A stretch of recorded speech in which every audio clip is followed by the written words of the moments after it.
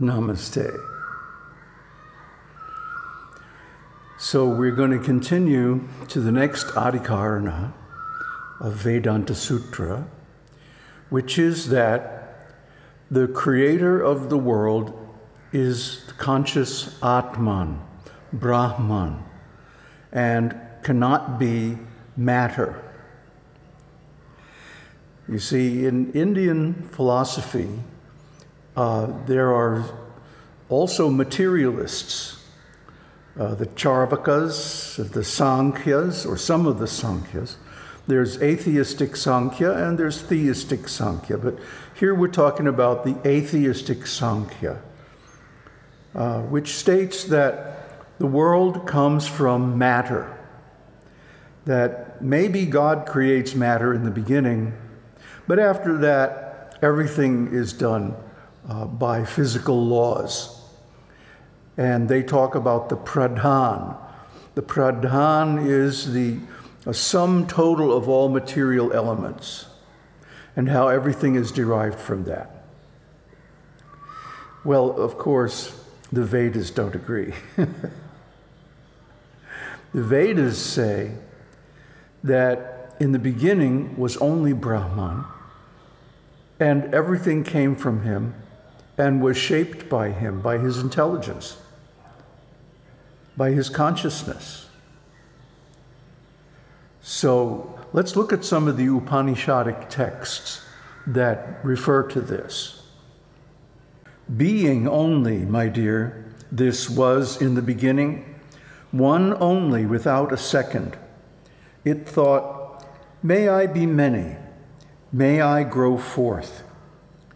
It projected fire. The Atman willed, let me project worlds. So it projected these worlds. It is said of the person of 16 parts, he thought, he sent forth prana.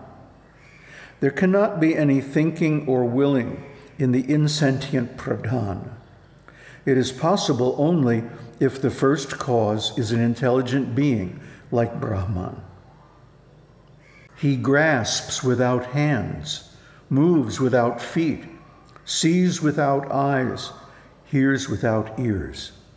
He knows what can be known, but no one knows him. They call him the first, the great person. He, the God of all souls, is the creator of the world. And Shankaracharya comments, you cannot attribute sentiency, Chaitanatva, to Pradhana, even in a figurative sense, because it is said that the creator became the soul and entered the body. How can the insentient matter, Achaitana, become the sentient soul, Chaitana? Vedic texts emphatically declare that by knowing Brahman, everything else can be known. How can we know the souls by knowing matter? Thus, in all Vedantic texts, there is a uniform declaration that Chaitana, consciousness, is the cause of the world. So this is what the scriptures say. All of the scriptures. Even the non-Vedic scriptures, except for the Buddhists. They say that the world sprang into being basically automatically, and there is no cause. How is that possible? Whenever we see an effect, there's always a cause. So that argument is out the window. But the argument of the Sankhyas has become the dominant view in human society. Now, of course, we call them scientists instead of Sankhya's. Well, actually, science, the word science comes from Sankhya. And it means to know. And what it means to know is to divide everything into classifications. So we see the earliest science back in the days of the Greeks was the classification of the biological species and so on into different phyla and families and like that. And the classification of the material elements, the chemical elements. But all of this misses the real point. The scientists claim that matter existed in some primordial form, the Big Bang or whatever, and then it gradually condensed into the forms that we see today, and life evolved, and so on and so forth. And of course, well, there are many problems with this theory.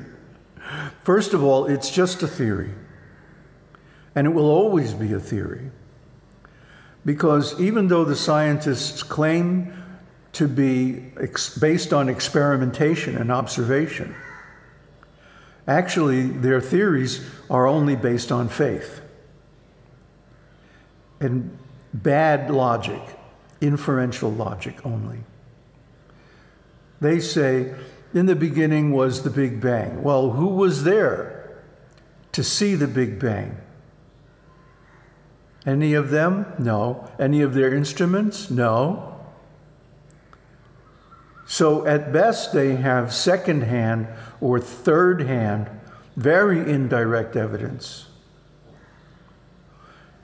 And because of this, they have constructed this whole house of cards, of theories. One theory based on another theory. And at the root of it all is the theory that there cannot be a conscious God. You see, and this is the doubt of the Vedic scriptures. This is why the Vedic scriptures have to be accepted to originate from Brahman, from the breathing of the Mahapurusha. Because who was there at the creation? The Purusha was there. Brahman was there. Lord Brahma was there. And they are the ones who originated the Vedic scriptures. It says so right in the scriptures themselves. So if you accept this, then you can know the reality that the world is created by consciousness. Whether you take the view that the material cosmos is created gradually, step by step, from the Pradhana through the different worlds and so on, or whether you take the view of immediate creation, such as Ramana Maharshi and other Vedantists, that the world is there because we create it as consciousness, as the self, as Brahman.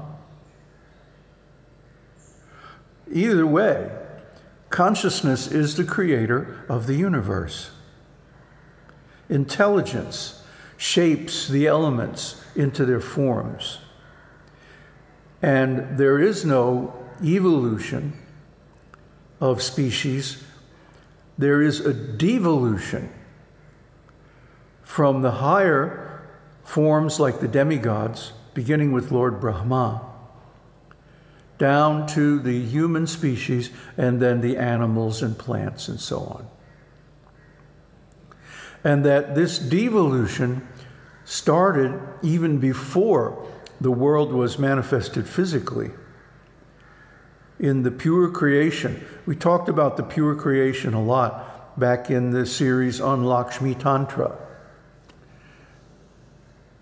So, if you are following this wisdom, this knowledge, then you have a defense against the atheistic Sankhya philosophy.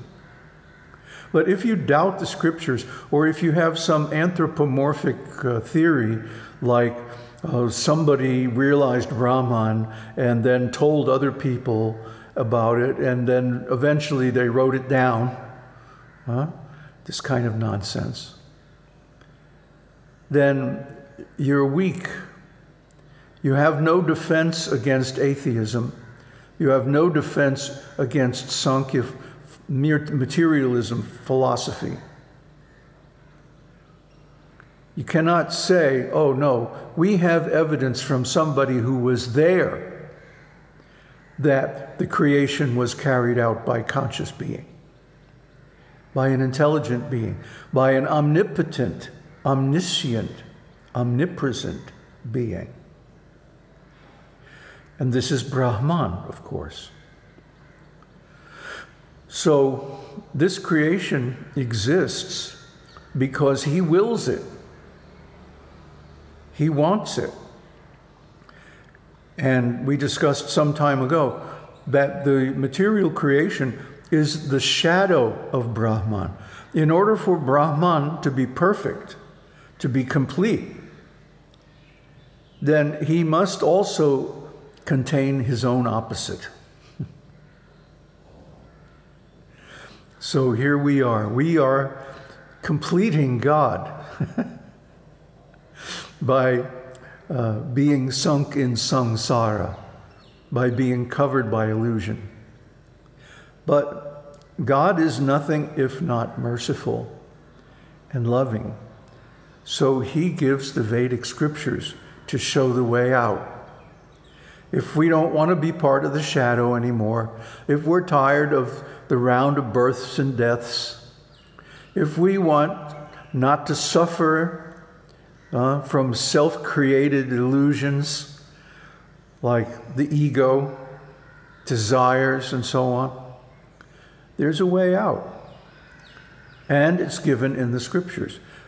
But if we undercut the scriptures by speculation that material creation and so on was simply a matter of luck, chance, The scientists say it's all due to chance and the material laws.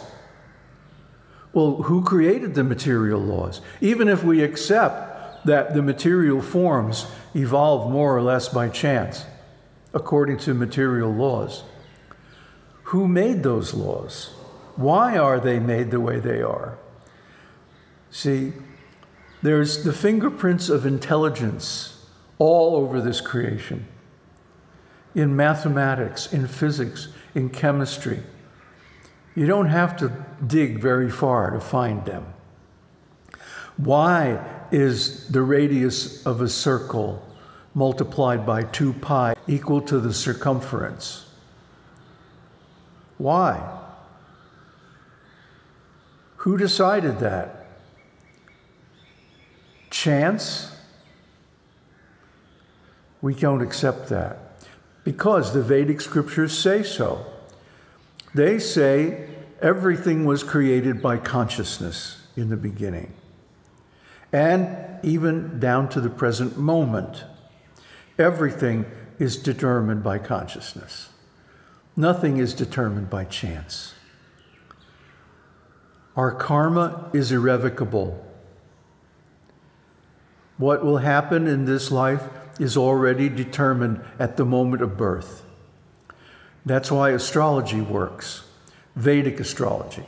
Western astrology is useless. But Vedic astrology shows that fate cannot be cheated. And so we have to follow God's plan. And by worshiping God in many different ways, create the good karma that qualifies us to get out of this material world and to end the suffering of samsara by attaining complete enlightenment. Aum Tat Sat. Aum Shakti Aum.